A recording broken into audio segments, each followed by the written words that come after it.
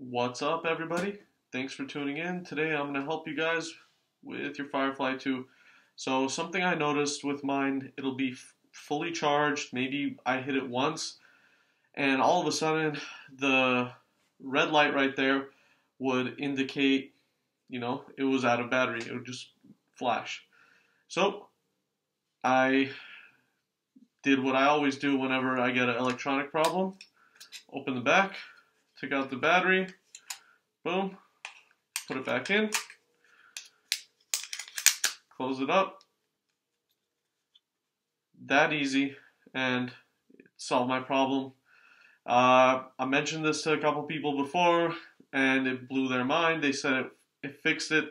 So give it a shot. Let me know if it worked for you.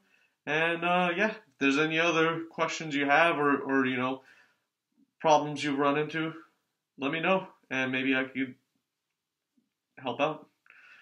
Thanks for tuning in. Have a good night.